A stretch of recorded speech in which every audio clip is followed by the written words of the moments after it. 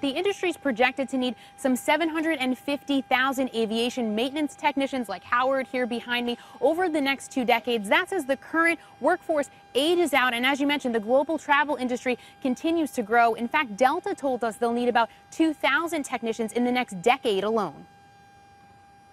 And throughout the industry, we had a lost decade of hiring that occurred in the 1990s through the 2000s, early 2000s. And as a result of that, as an industry, as we've had consolidation and all the other things that happened, it's really increased the overall demand for AMTs. So we have to find ways to be able to prepare, to be able to get them hired to make sure that we're ready to go for the future.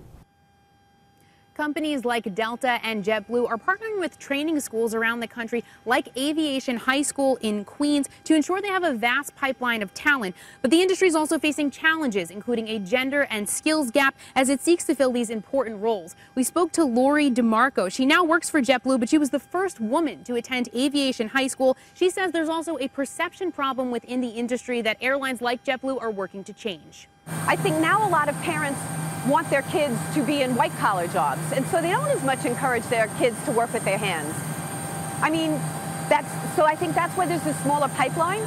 So I think we have to, as in the industry, we have to do a better job at partnering with the schools like Aviation High School. Also of note here, guys, this salary can be about $70,000 a year, which, as we all know, is very competitive, and you don't need a 4-year college degree in order to reach that pay level.